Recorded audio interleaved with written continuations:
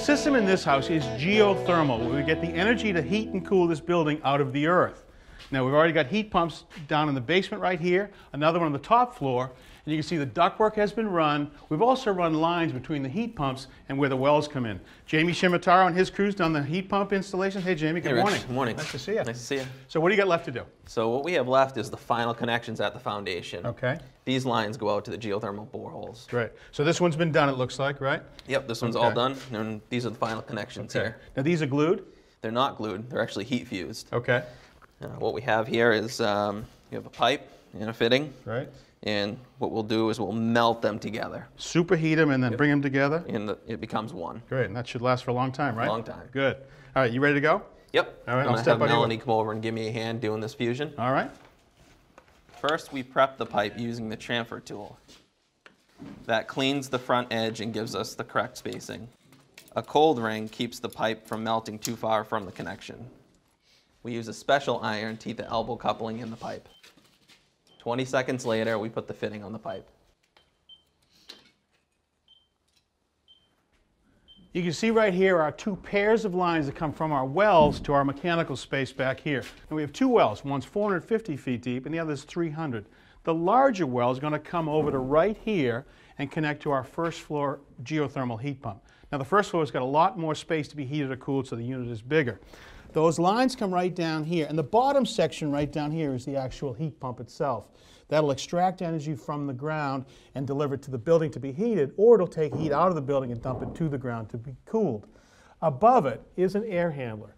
The air handler has a blower in it which pushes air up across a heat exchanger, out through the ductwork, and to the first floor through all the registers. That air that's up in the first floor has to come back through a return right here. There's a filter right here, it'll just keep circulating around. Now remember, this heat pump doesn't have any combustibles in it. It doesn't have gas or an oil burner. It just has the heat pump to heat or cool, and it has an electrical backup just in case.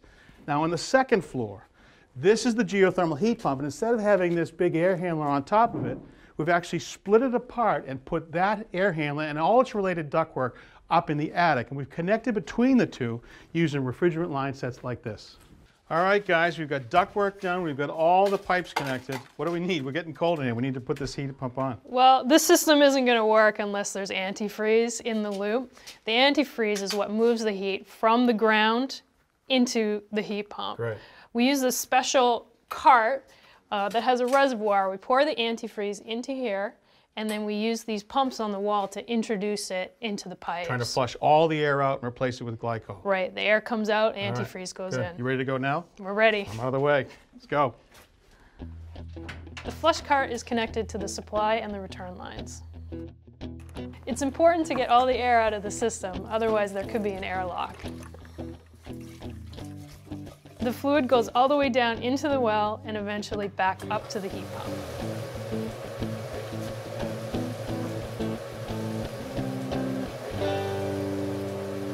All right, guys, we set to go? We have to let this flush for 2 hours. Then we have to move it over to the other well and flush that for 2 more hours. The flushing gets out all the little bubbles and also mixes the antifreeze. All right, so once that's all done, are you ready to just fire it up? No, not quite. We need the electrician to make all his connections and then put up the thermostats. Okay. And after that, homeowners will have a highly efficient heating and cooling system powered by the ground. Oh, great. I'm looking forward to seeing it fire up, and thank you for all your great work. It's a great looking system. Thanks. Thanks for watching. This Old House has got a video for just about every home improvement project, so be sure to check out the others. And if you like what you see, click on the subscribe button to make sure that you get our newest videos right in your feed.